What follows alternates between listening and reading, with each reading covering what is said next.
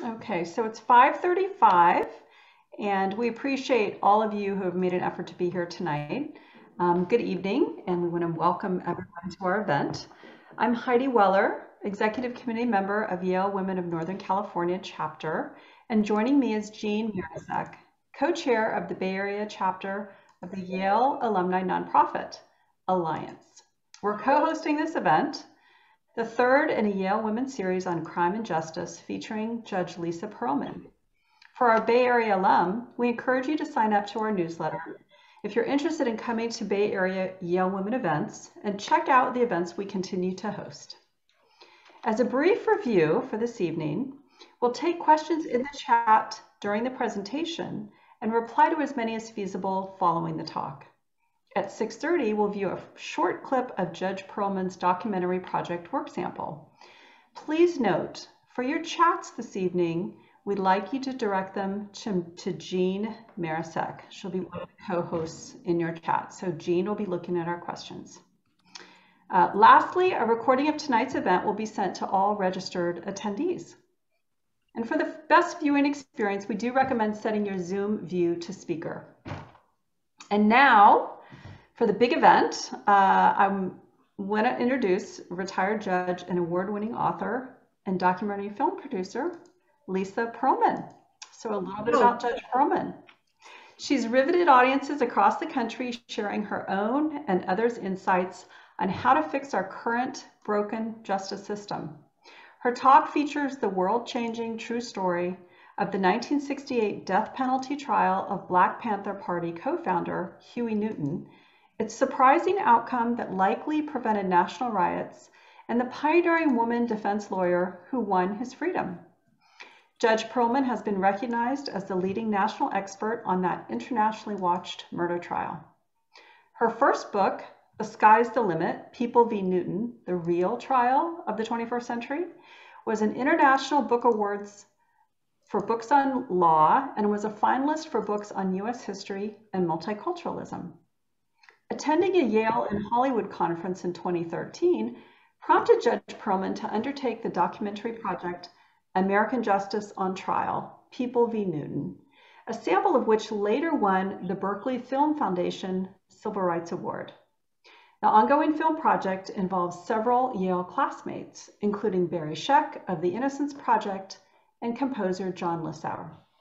The honorary committee includes Kurt Schmoke and Henry Chaucy. We get to view the film project sample at the program's end tonight at 6:30. Judge Pearlman also made a cameo appearance in director Stanley Nelson's acclaimed 2015 PBS film, The Black Panthers, Vanguard of the Revolution, commenting on the jury verdict in the Newton trial.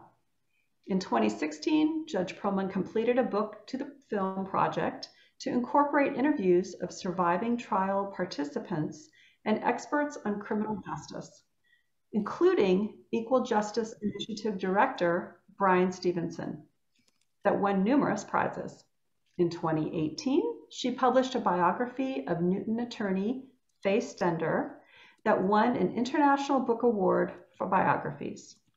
Tonight, she is delighted to share with us everything that she has learned. And with that, welcome, Lisa. Thank you so much for that kind introduction. And thank you to Yale Women of Northern California for including me in your Crime and Justice series. I'm delighted to be here. Next, please. Okay, so we're going to focus on two of my books, Call Me Phaedra and American Justice on Trial. And I can't say I'm going to tell you everything I learned because it would take too long, but I will hit the highlights. Next. So today we're very familiar with a number of disturbing incidents involving young Black men and sometimes a Black woman killed by the police. And this is an ongoing trial right now for the policeman who killed George Floyd. So one of the things we learned when we were filming was that Kathleen Cleaver said that they were the grandparents of the Black Lives Matter movement. And it did remind me, and I think others of my age, of 1968 and the Huey Newton trial, which was a murder trial, but it was the opposite. It was a Black man who was accused of murdering a policeman. Next. In 2016, the Oakland Museum of California hosted a huge exhibit dedicated to the Black Panthers on their 50th anniversary. And it's the most widely attended event in the history of the museum. And they extended the program because there were so many people who really wanted to see about what the history was about and the impact that they had. There's tremendous impact on the community for a variety of reasons, including getting civilian review of the police instituted in Oakland. Next. One of the things that happened during that year was the mayor of Oakland dedicated a grove in DeFremery Park, which is where the Panthers used to meet in Oakland, to the memory of Bobby Hutton, who was their first recruit. He was 17 years old, and he was killed by the police as he was surrendering after a confrontation in the spring of '68. And that was what really galvanized community support for the Panthers. And nothing happened at that time to investigate the police conduct. Next. Well, back in September of 1966, there was an incident involving a teenager as well who was killed in San Francisco after being accused of joyriding. And it caused riots in San Francisco. And that was what prompted Bobby Seale and Huey Newton to start the Black Panther Party for Self-Defense in Oakland, which was only one of many Black Panther parties across the country in inner cities, all of them inspired by Stokely Carmichael's Voting Rights Association in Lowndes County, Alabama, which had a Black Panther for its symbol.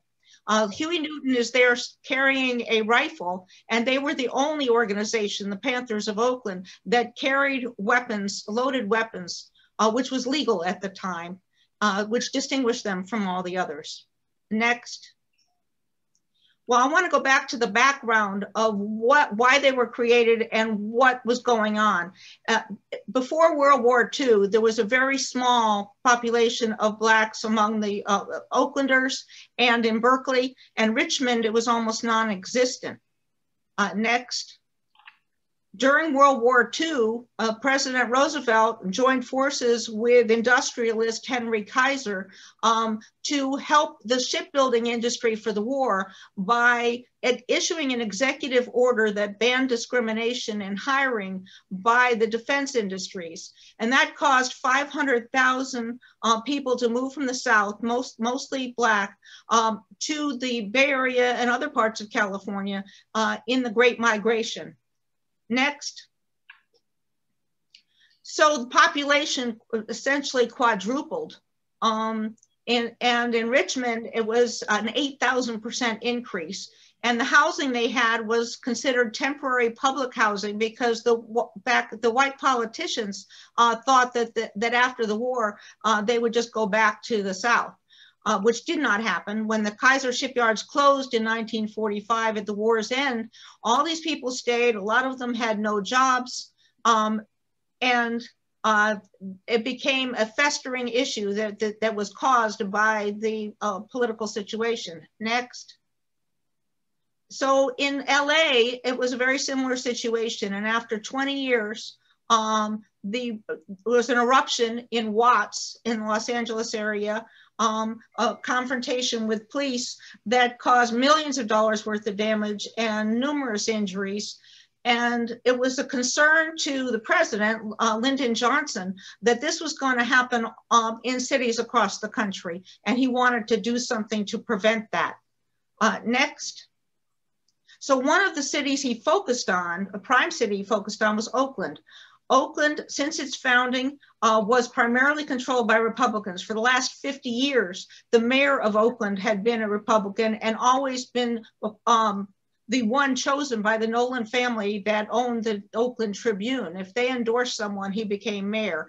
And if you look at the picture there of John Houlihan, who was mayor from 61 to 66, he was the attorney for the Tribune. Next.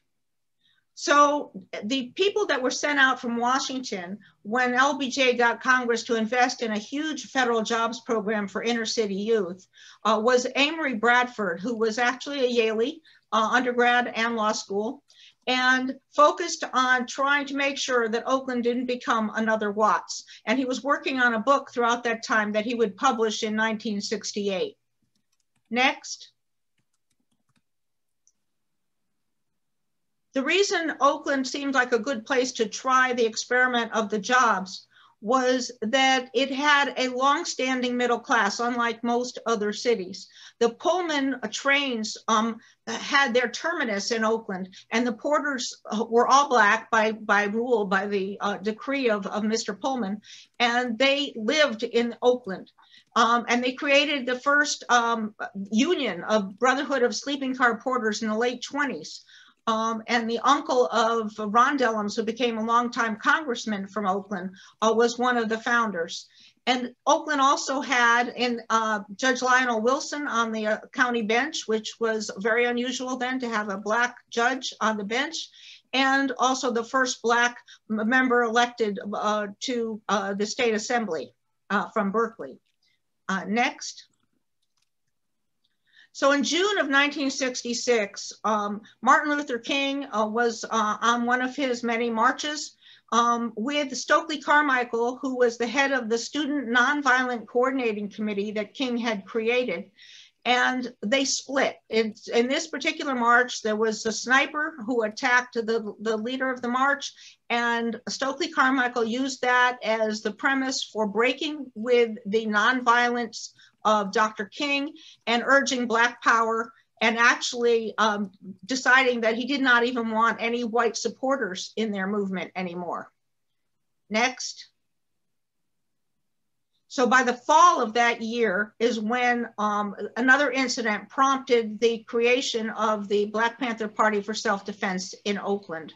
And what the Panthers did at that point was that they followed, there were only a dozen or so of them total. They would get in cars and follow the police around on their beat in the flatlands of Oakland. And when police arrested someone, Huey would get out and the other Panthers would protect him with their rifles, and he would take his law book and he would go up to the police officer and the arrestee and read the arrestee his rights. Huey had just gone to a night school to take classes on California gun law, and so he knew that you could hold it straight up or straight down within city limits, and that was okay. He also had studied the new Warren Court rulings, including the Miranda rights, and he was read those to the arrestee, much to the chagrin of the police. Next.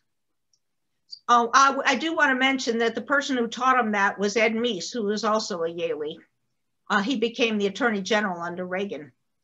Okay, so by the spring of 1967, when there was another incident, this time in Richmond, where a young man in his 20s was killed by a deputy sheriff, the Panthers used that as the focus of their first newspaper. And they started reaching out to the community of Richmond as well as Oakland. And they decided that what they wanted to do was to sell as many papers as possible to fund their organization and gain as many members as they could. And it became the principal fundraising tool was their paper. Next. Well, the following month, in May of 1967, a local assemblyman who had heard of the Panthers by then, heard Newton on the radio, decided that this was a danger to the community. And he sponsored a bill that was nicknamed the Panther Bill to prevent anyone from carrying a loaded weapon within city limits anywhere in the state. And it got the backing of the NRA at that time, and of course, Governor Reagan. And the Panthers decided that what they would do is show up at the hearing for that bill and oppose it, just like any other citizen had a right to do. Only they showed up in a caravan with Denzel Dowell's family. There were about 30 of them together with their friends, and they had their guns pointed straight up or straight down, and they entered the Capitol building and freaked out the assembly. and were not prohibited from coming in. In fact, NRA members had been at prior hearings carrying weapons and nobody had ever said anything. But as they left and they got in their cars, the police followed them and arrested them for a variety of charges, like not having their sticker on their license plate or taillight that was out. And so several of them did get arrested on the way out. In the meantime, this passed very quickly and became emergency legislation signed into law by Governor Reagan in June of '67. And it created, let me just finish by saying, it made California the state with the most stringent gun laws in the country. Next. Okay, so during that summer, there were demonstrations and riots throughout the country in major cities. And it wasn't just that summer, it happened in '66 as well after the Watts riots. So Johnson was right to anticipate such things. Next, but it didn't happen in Oakland. And so they were really proud of the fact that they'd started this jobs program and maybe that would prevent Oakland from being one of them. Next. Okay, Oakland was also the center, along with Berkeley, of the anti-war movement. And this is the middle of the Vietnam War and opposition to the draft. There was an induction center in Oakland. It was the second largest one in the state. And what they did was they blocked entrance to it. And there were thousands of demonstrators. And in opposition to that, the Oakland police had support from all the local police from different communities, plus state police. And there were numerous arrests in Stop the Draft Week. And it was a huge confrontation that had not occurred before in Oakland. So next, this is 2 weeks later. Huey Newton is in a confrontation with two policemen early morning, pre-dawn, and it's a shooting. And one policeman died, another one was severely wounded, and Newton was severely wounded. When the backup police came, they only found that the policeman's guns, they didn't find any gun that they thought Huey Newton had used, but Huey Newton and his passenger had fled the scene already. They found him at the hospital on his way into surgery. And this picture was taken by a newspaper photographer, and it became the Panthers' method of getting community support, because he's shackled to the gurney in obvious pain on his way into life-saving surgery. And the question they raised using a bullhorn around the neighborhoods was, can a Black man get a fair trial in America defending his life against a white policeman? Next. By February of 1968, while Newton was in jail facing a death penalty trial, they had a huge fundraiser in Oakland. Bobby Seale is featured on the left, and on the right are the leadership of the Student Nonviolent Coordinating Committee, which was no longer committed to nonviolence, who had flown out from Atlanta for this event. And speech after speech, they talked about Huey as if he were already dead or slated for death, because they had never heard of a Black man who killed a white policeman ever not getting the death penalty. And they said, if he dies, the sky's the limit in retaliation. Next. Well, within a month and a half after that, Martin Luther King was assassinated, and there were spontaneous riots in 125 cities, with 60,000 National Guardsmen called to quell those riots. So what happened as a result of that was there was a reaction in Oakland, next, where Eldridge Cleaver, who had now joined the Panthers, he'd just been released recently from prison himself, he and Bobby Hutton and a few others went looking for trouble with the Oakland police and found some. And there was a shootout. And at the end of it, several of them surrendered. And then ultimately Eldridge Cleaver and Bobby Hutton were in the act of surrendering. And Cleaver was smart enough, from having spent 9 years in prison, to strip naked and come out. So they knew he didn't have a weapon. And Bobby Hutton was too shy. So when he came out wearing a trench coat and kind of hunched over, he was hit with a barrage of about 19 bullets and died instantly. And that was what galvanized community support for the Panthers in the Black community in Berkeley and Oakland. Next. So the question, of course, wait a minute back. This question was, is Oakland really not for burning? It was there was a lot of polarization over this shooting, and the trial that was scheduled for May of Huey Newton had to be postponed because they didn't expect to get a fair jury if they picked one in May. Next. Then when it was scheduled for June, Bobby Kennedy, who was running for president, was assassinated in Los Angeles, and the trial was again postponed until July, and the question was again raised. Next, is Oakland's not for burning? Next one.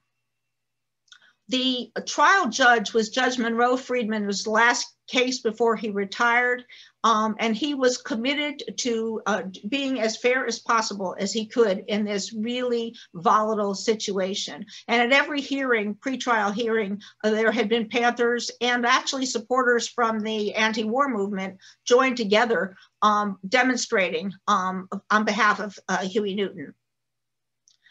Next. The prosecutor was D. Lowell Jensen, who was the top prosecutor in the office. And he was also slated to try the Oakland Seven, who were the leadership of the anti-war protests that was going to be tried the following year.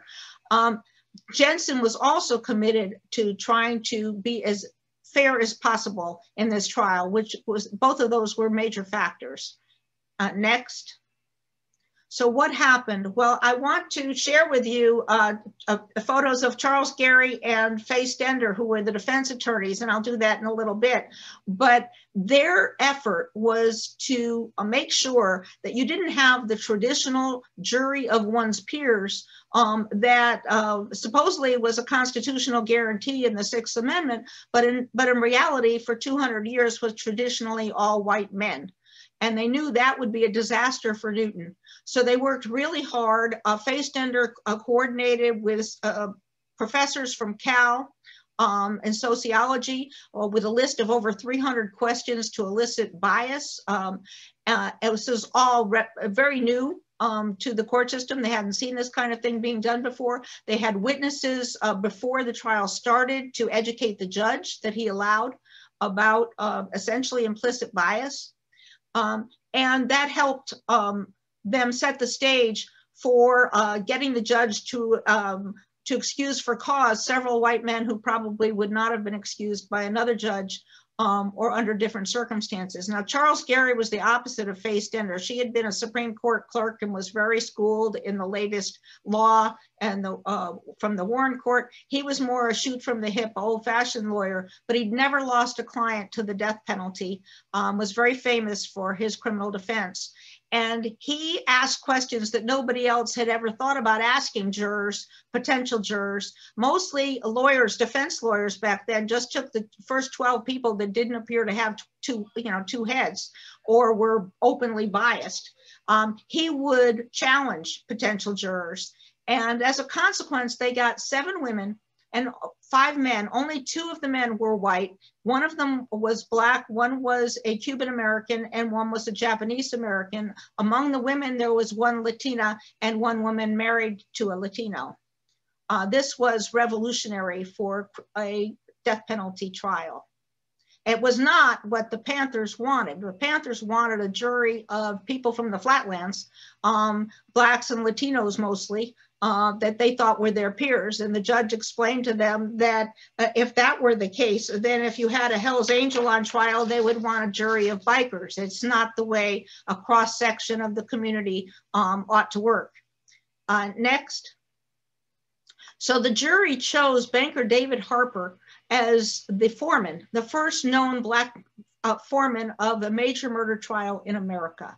And he actually manipulated to get them to do that. He spent a lot of time during the trial making friends with the women, playing cards with the women, because he hoped to be named the foreman when they deliberated.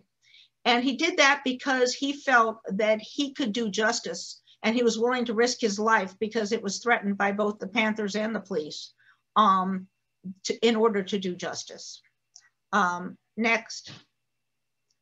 Here are the reactions to David Harper being named. They didn't really know how to report it.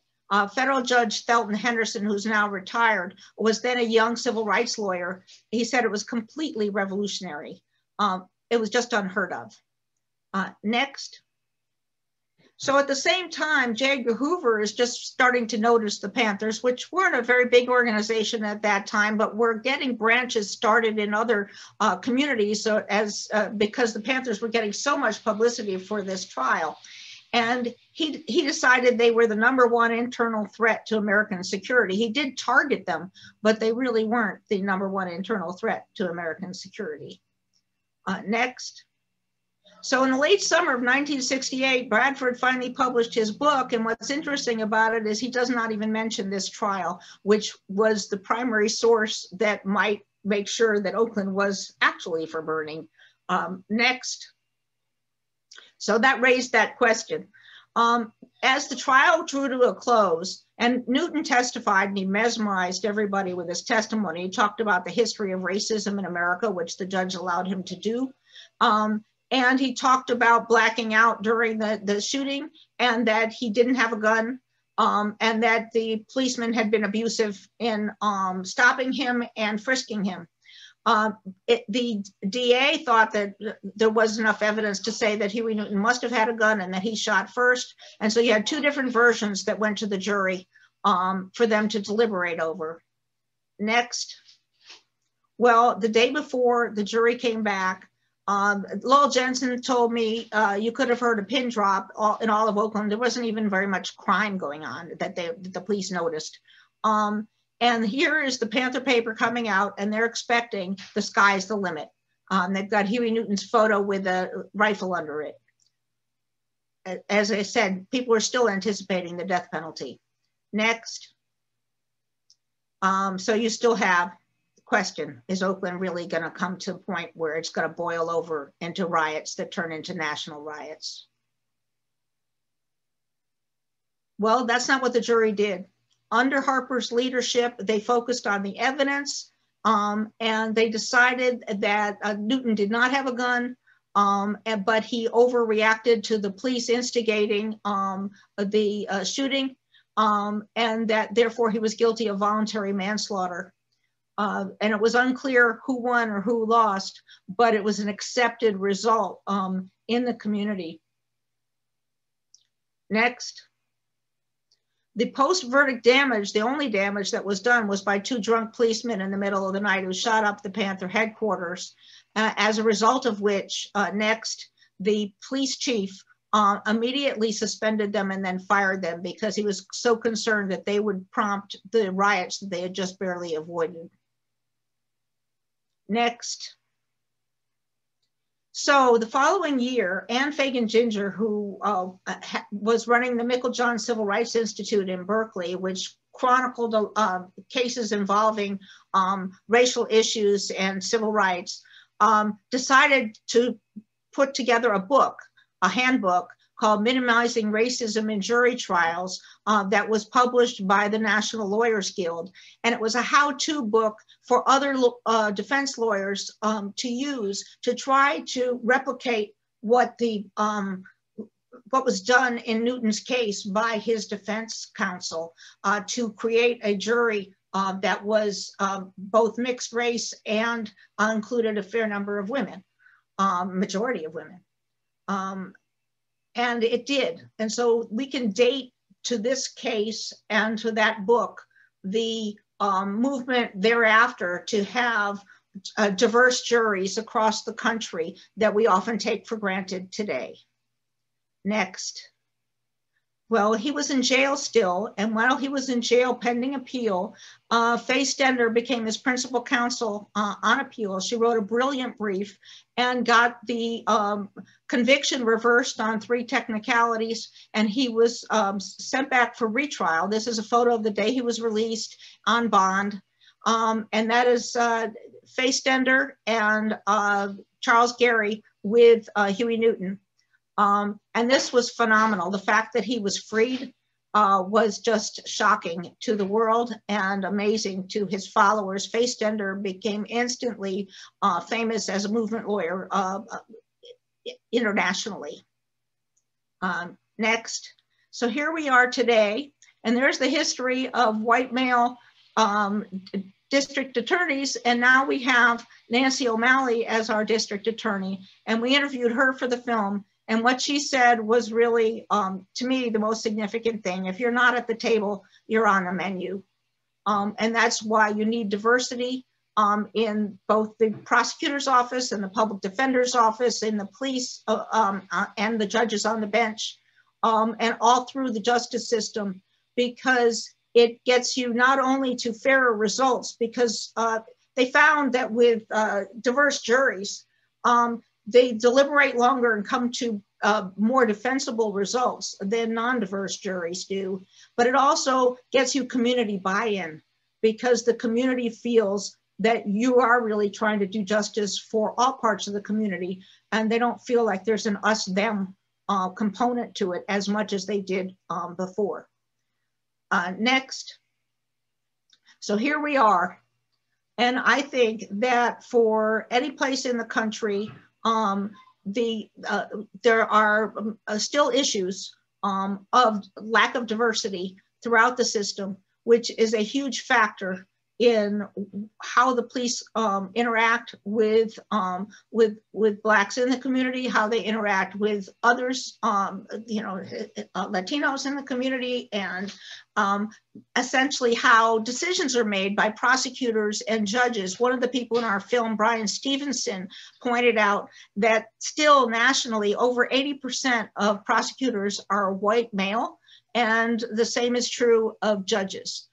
So even though in the Bay Area we have a great diversity on the bench and in the prosecutor and public defender's offices, and we have diversity in the police department, that is not true in many locations. And that is something that the federal government will probably be working on again. They were doing that under the Obama administration with consent decrees with police departments, but that ended during the Trump administration and is now probably coming back to try to reform the police to actually have a much better community relations and approach to policing the community. There are two different models. One of them is the historic model of the police being an us-them, where they are the warriors defending the property owners in the community.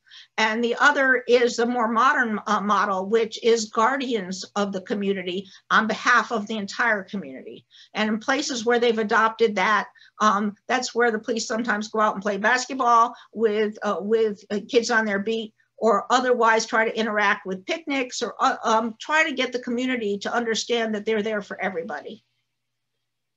Next.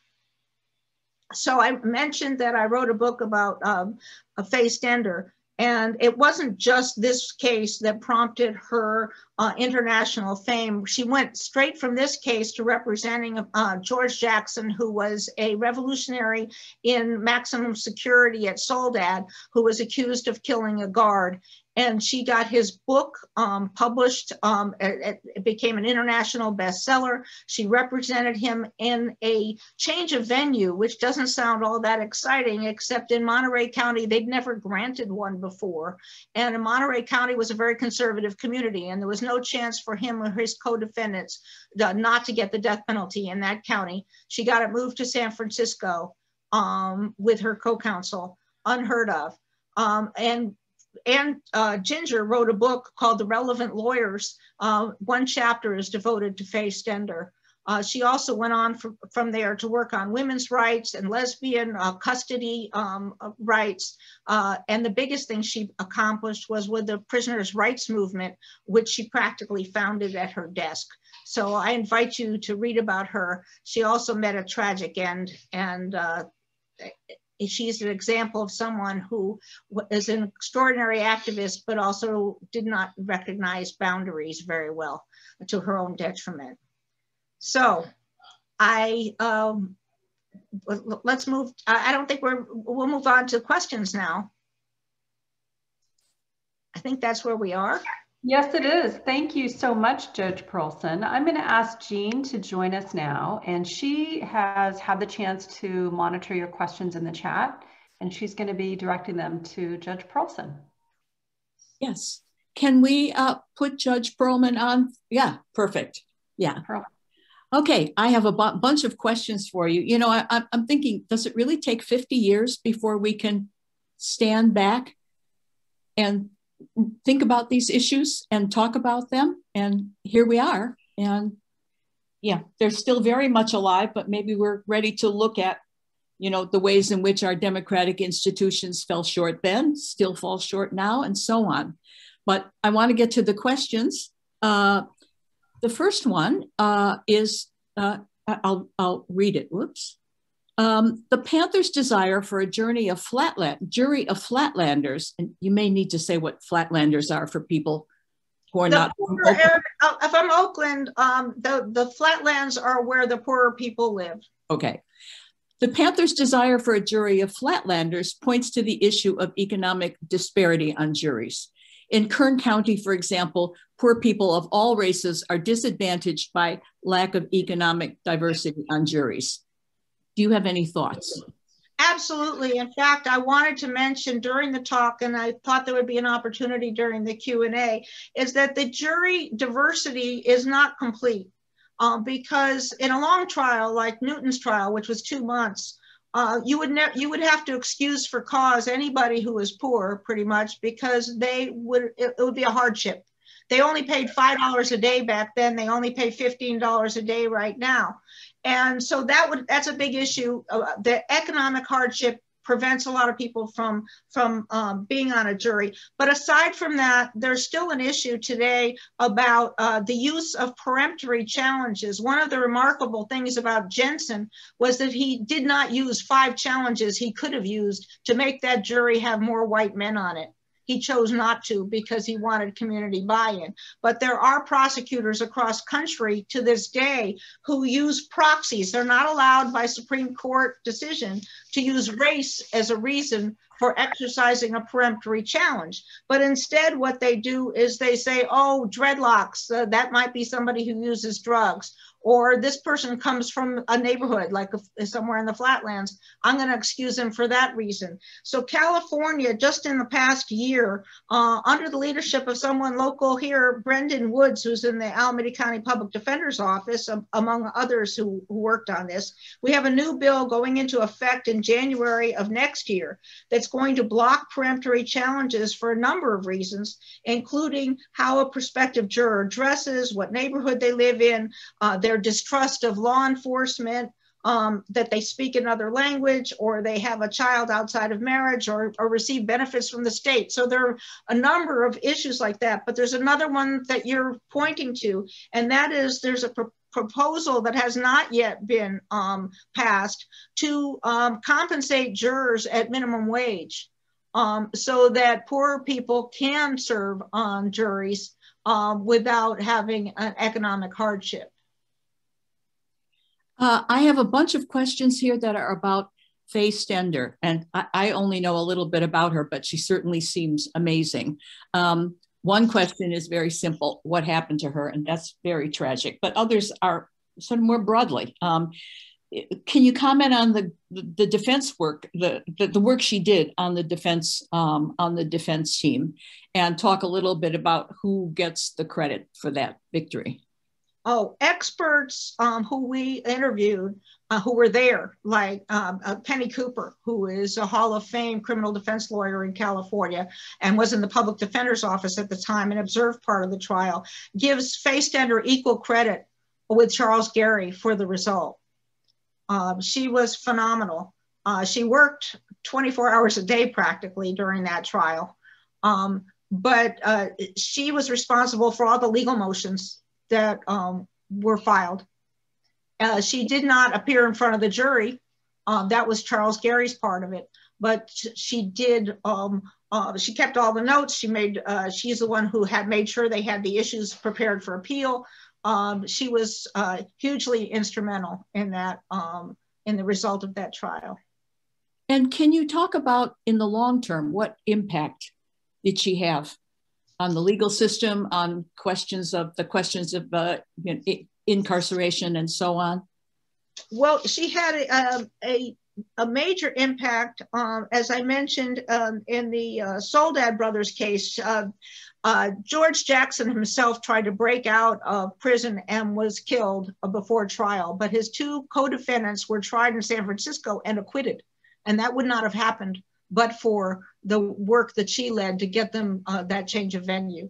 So that was one. She also worked on a prisoners' rights movement on constitutional rights of maximum security prisoners and other prisoners. And she talked lawyers in large firms into doing pro bono for prisoners, which wasn't going on before that. She also got law schools to start clinics. She taught a seminar at Berkeley Law and was one of the first. And now they have them regularly. So the Innocence Project has people working in the law schools trying to free prisoners who they think were wrongfully convicted. So she started that. And she headed it for about 3 years, her own project in Berkeley, which was the largest one in the country, but it ran out of money. And she switched gears after that and got into issues for women. And so she was involved in the, I don't know how many of you know about Marvin versus Marvin, but Marvin versus Marvin was a Supreme Court case in California where Lee Marvin, the actor, was sued by his live-in girlfriend for essentially the equivalent of marital rights and property.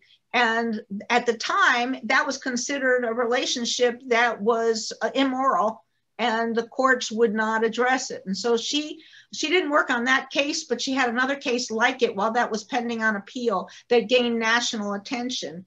And that helped change the atmosphere and also the rulings. And so the Supreme Court came out with a new ruling saying times have changed. It's okay for people to live together without being married, and they might be like a partnership and they share their what they have. Now, that didn't work for her client, and it didn't work for Lee Marvin's girlfriend because he actually had an existing wife at the time, and that was true of Faye Stender's client too.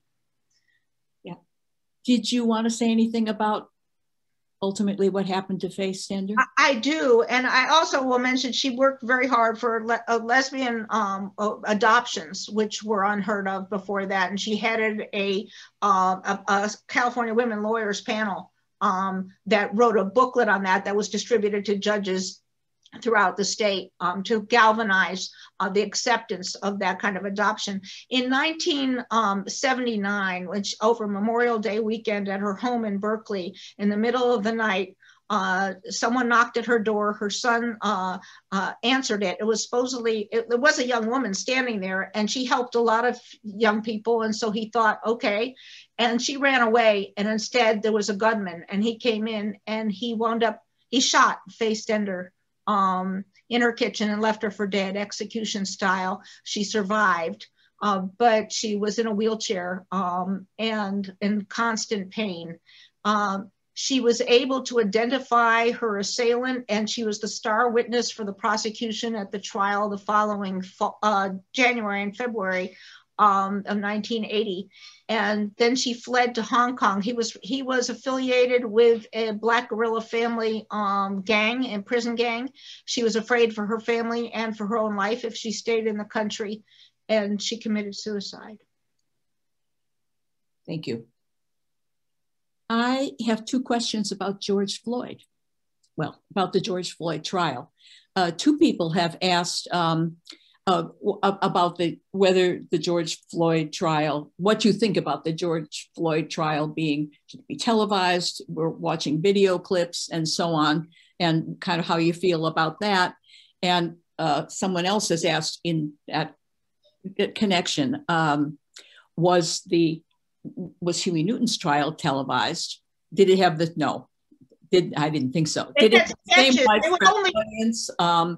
Did the international attention have any impact on the jury's decision? I'm not sure that the international coverage had an impact on the jury's decision, but they knew how important it was that they try to get it right. As they were deliberating, and throughout the trial, there were demonstrations on the outside of the courthouse, And they had the first time in the history of the courthouse, they had high security to get in. And the jurors had to come in through the garage because they didn't want them having to force their way through this crowd. And they were saying, revolution has come, time to pick up the gun. Meanwhile, the police were on rooftops around the courthouse with rifles, with snipers. So they were anticipating violence. And they thought that they just had to do what they believed was right and defend it. So that was there. There was no, they had courtroom sketches by more than one sketch artist. Many of those sketches, the one I showed you was a sketch done in the PowerPoint by a CBS sketch artist. There's a collection of those at Cal now that her family donated, Rosalie Ritz. But in 1935, which is another case that I've just written about, the Lindbergh kidnapping. They had cameras in the courtroom, so they sneaked in. They had a mic in the courtroom, sneaked in, and they showed the film footage across the country, and it was a scandal. And for many years after that, courts would not allow any cameras in the courtroom. And that was true in '68. So that didn't happen. You just had the sketch artist in the courtroom, and they showed the sketches on TV later that day. They covered it very closely, but not with cameras. I have mixed views of cameras in the courtroom. It depends on the situation. I think in this case, there's so much interest and people want to know what's really going on inside that courtroom. You get much more buy-in when there's transparency. I want to just take 1 minute to say a couple people have told me, reminded me, it is not the George Floyd trial. It's the Derek Chauvin trial. Right, it is. It's about his... I said that, and I apologize to people. They're absolutely, completely right. There's a question here about Erica Huggins' trial in New Haven. You were at Yale when the Black Panther co-founder Bobby Seale and Erica Huggins, who was a New Haven Panther, went on trial for murder. Do you want to say a little bit about the... Absolutely.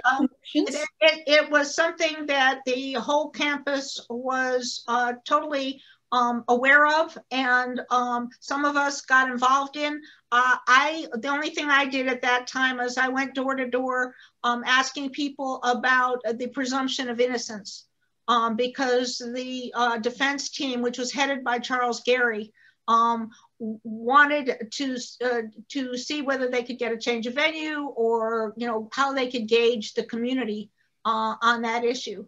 And they wound up with like 1,500 potential jurors, and it was a very costly proceeding. And both Erica Huggins and Bobby Seale were tried together, and they got a hung jury 10-2. So she came out to California shortly thereafter, and Bobby Seale came out to California. But I did watch a little bit of the pretrial proceedings. I wasn't there at the trial itself. Mm-hmm. And that was when Kingman Brewster said he didn't think that a Black revolutionary, Black militant, could get a fair trial anywhere in the country. Yeah. Yeah. I think we're running out of time here, and we want to leave time for the trailer. So Lisa, I want to ask you one last question. Are there things you want to tell us that you haven't told us yet and that haven't come up in the questions? Yes, I do. Just give me a second here where I put my notes. I think that the situation we have in America today, with people, with diversity being an issue embraced by one party, and essentially white supremacy embraced by another, is a very challenging time that we all need to be involved in addressing, because our democracy is at stake. And I wanted to remind people that Stacey Abrams, who's another Yale law grad, produced a phenomenal result over 10 years. She and her campaign manager worked for 10 years to achieve what they achieved in Georgia, getting people to be able to vote. And it's at risk now there and elsewhere. And so I encourage people to get involved in protecting our democracy and in promoting diversity as much as you can, because I think that that's the answer to both the justice system and to a healthy democracy.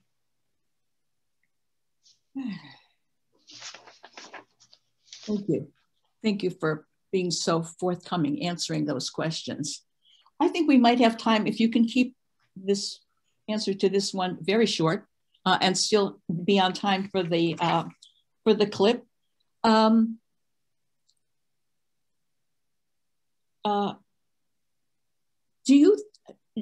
Stender sounds so remarkable to me. I'm a gender studies person, so hearing about, you know, a kind of strong, amazing woman with such diversity of causes that she worked on. Does she have anything, tell us anything about this in the Me Too era that we should take forward with us? Yes, because she was deeply involved with her clients. She didn't consider herself just to have a lawyer-client relationship. And she suffered greatly from that. There are a couple of things. I will mention Charles Gary as well, because if he had his way, she would have been his sidekick for the rest of her career. So she left his practice and started with a law collective in Berkeley after the trial. With Huey Newton and George Jackson, she was rejected in a very humiliating public fashion by Huey Newton after he was released from prison, and that affected her deeply. And she was physically and emotionally distraught as a result of the near fatal attack by a follower of George Jackson. And some of that had to do, it was because she was female. And because she had gotten too close to both of them in a non-professional way. Thank you. I'm going to turn it back to Heidi now, and I think we're going to be ready to watch the trailer for your ongoing film project. Yes, thank you. Thank you, Jean and Judge Pearlman. So much information to absorb. I find myself processing it and integrating it with what I've heard recently, of course, in the news. So as Jean mentioned, at this point, we're going to turn to Judge Pearlman's documentary project. This is the 6-minute version of the sample that won the Berkeley Film Foundation Award. Please note, too, that the production team expects to have a matching grant from the Jonathan Logan Family Foundation to help them get to completion, which is very exciting and very generous. They certainly welcome donations from any of you who would like to see the project completed. Barbara Rabb is with the foundation, and she's going to be joining us for a few seconds just after the clip also to speak more about that. You can donate and sign up for the newsletter at americanjusticeontrial.com. And we'll, of course, send this link to you as well in the follow-up email. So with that, I'm going to turn us to a clip of the new documentary, or at least a sample of.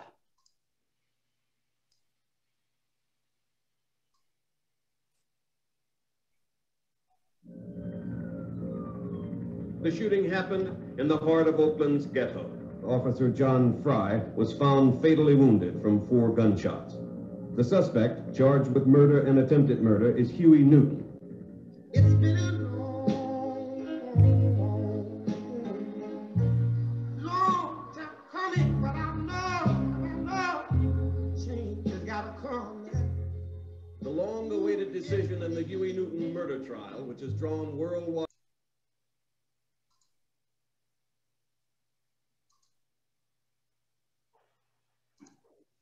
So thank you, Lisa. That is an amazingly powerful, enticing sample. Could you spell out a little bit more about what your work is involved in creating that and what your intention is? And then I know you wanted to also bring in a guest that you have this evening. Well, the intention is to create a film that we can share with high school students, college students, law students, and the general public at film festivals, as well as maybe on PBS, about the power of diversity. That diverse jury was able to reach a result that avoided riots. that we have the input from Karen Jokunen, who is a jury consultant, national jury consultant, about the fact that diverse juries take longer to analyze things and are more focused on the evidence. It's not because they don't have prejudices, it's because they tend to conceal them. That if you're dealing with people who are different from you in an environment where you're all supposed to reach a decision, you're more likely to focus on the evidence before you than to articulate any prejudice that you may have. And as a result, they reached verdicts that are more defensible. And that is a model for how to address the persistent issues with our justice system. The discretionary decision-making should be made in a more collaborative fashion and with more participation by various elements in the community. And that hadn't happened for 200 years in the jury, essentially, in a death penalty case until this one jury was able to reach a result that avoided riots in a very volatile time, and is a model for what we have today to deal with, to address. Great, wow. So that's what we're trying to achieve. I was able to talk over 40 different civil rights champions across the country into being on our honorary committee. We're very proud of the people who serve on that. Brian Stevenson is one. Barry Scheck is co-chair, along with Eva Patterson of the Equal Justice Society, some law school deans, Stanley Nelson, the filmmaker, Abby Ginsburg, another filmmaker who's been a consultant all along. It's been wonderful to have the input of all of them, our mayor, because they care so much. And Rob Bonta was one, and he's going off our committee now because he's about to be considered for Attorney General for the state of California. So it's been a wonderful experience, and people recognize how important it is. The people who are involved in our project, our board, a couple of members of whom I think are on this call. It's just, it's the importance of the project that has driven this. And one of the things that's been delightful is meeting David Harper, who's still around. He's in his late 80s, and he did risk his life to serve on that jury. It's pretty profound. Now, you mentioned that you're in the final stages of fundraising, hopefully yes. The final stages, right? I know these projects can seem endless. And somebody from the Jonathan Logan Family Foundation, Barbara Robb is here tonight. Briefly introduce her? I'm delighted to introduce Barbara Robb. She is the Senior Program Advisor for the Jonathan Logan Family Foundation. We have just been working with them recently, and we're very excited about their prospect of a matching grant, and she would like to give a word to the attendees about that, I think, right now. Yes, hi, thank you so much. Lisa, that was a great presentation, and Heidi, thank you so much for just giving me a moment here to just say that, yeah, the Jonathan Logan Family Foundation is based in Berkeley, and we have been talking with Lisa and her team about coming in to support this film because it is largely done and just needs to get over the finish line. And so what we're doing is challenging Lisa and her team to match a $50,000 grant from our foundation. And so I just wanted to say that if anybody here is interested, I hope that you will help to meet that challenge. We fund a number of different kinds of projects, including documentary films that have social justice and social change at their core. And we really think that this film, for all the reasons that you've heard tonight, really has the potential to do that, not only by telling the interesting tale or story of Huey Newton, but all the things we've been talking about when it comes to juries and the difference that it can really make, literally, between life and death.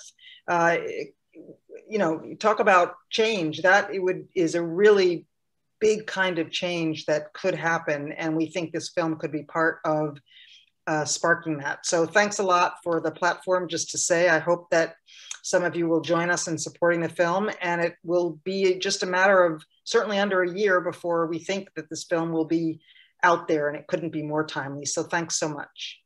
Well, thank you, Barbara. And it's true, we have a rough cut and we're eager to complete it this year. And thanks to Andy Abrams Wilson, who is our director. He's done a phenomenal job. Wonderful. Well, at this point, I know you all have been attentive. Jean, did you have any last questions or comments that you wanted to ask before we go ahead and say good evening? I just want to add my thanks to Lisa for being with us tonight and, you know, sharing a wonderful presentation and telling us the news about the film as well. So thank you. Absolutely. Yes, thank you. Thank you, Judge Pearlman. And thanks to everybody who was joining us this evening. Please, as a reminder, check your email. You're going to see a follow-up email to this with more information on the website for the documentary. And also for those of you who are Yale alumni, you'll have an opportunity to find your local chapter, sign up, and participate, if you will, in future events. So we look forward to being in touch with you. Take care, everybody. Thank you. Good night.